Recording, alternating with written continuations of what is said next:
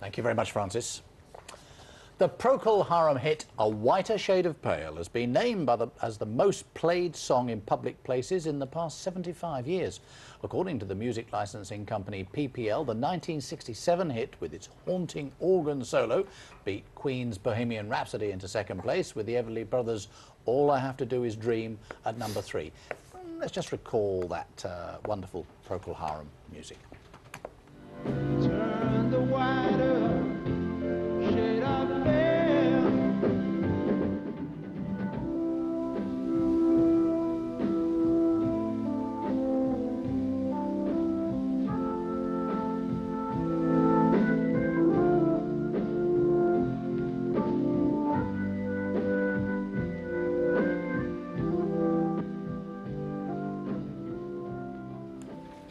Those were the days, black and white, of course. It was Top of the Pops way back in '67. We're joined now by the editor of the website music-news.com, Marco Gandolfi. Thank you very much indeed for talking to us. They're still grinding away in the background there.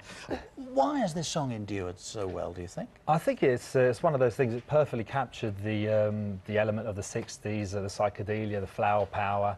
It's one of those things that when you first hear that keyboard, Matthew Fisher's keyboard, come in, it just gives you goosebumps, you know, it makes the hairs stand on the back of your neck. Yeah, but so it's nostalgia, is it, that keeps it going? You said the '60s, I would agree with you, but it's gone on and on and on and on. On and on, but let's say the first Brit Awards, for example, in 1977, it won the joint top best pop single with Bohemian Rhapsody, which incidentally comes number 2nd in this chart, and that was the first one 1977, and that was taken into account from 52 to 77, and here we go, it's 1 and 2 again straight away. So and it's also the sort of thing that people can sort of sing along to automatically. As soon as it starts, you sort of want to join in yourself, don't you? I think it works on many different levels. The lyrics are about everything and nothing. Everyone can associate a different lyric to their own lives, really, and I suppose it's that communication factor between the band, yourself, and what's happening around you. It's capturing that moment in time, and it lasts forever. Indeed. Now, it beat some interesting things in Bohemian Rhapsody, for example. A lot of things you might have thought would be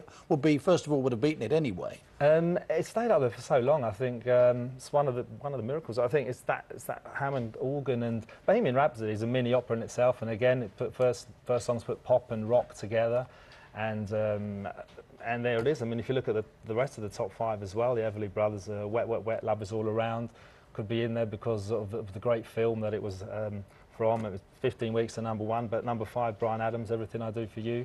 Again, the longest standing number 1, 16 weeks. So it's all there, and that association with film, online, and these days I think the single is waning. We're talking about times that the newest entry is 94 with Wet, Wet, Wet, and that's when singles sold much more than they're selling now. So people had more nostalgia. I think music was more of a communal thing, really, and everyone was willing it to number 1. As to now, it's become a little bit more individual, should we say. Fascinating down the end, isn't it? One Presley, All Shook Up. ABBA gets in there with Dancing Queen. Bit surprised it's not higher. Perry Como, Magic Moments, and Bing Crosby, White Christmas. So the real traditional things were very, very well played right through the years. Absolutely, and yeah, emotional, something that we all can connect with at all times, all points in our lives, it seems. The only fun thing I thought wasn't there was My Way. I'm amazed that's not there as well. Right, but the Jam weren't there either. Can't believe it. You can't quite see that. Oh, yes, you can. Can you see it? Oh, you took the caption. Oh, yeah, there we are. The Jam. Should have been there. Next year. Marco, thank you very much indeed. Thank you very much indeed. Thanks. We're going to have all the main news for you in just a few moments. First, though, let's join Rob McElwee for the weather. Rob. And things are moving.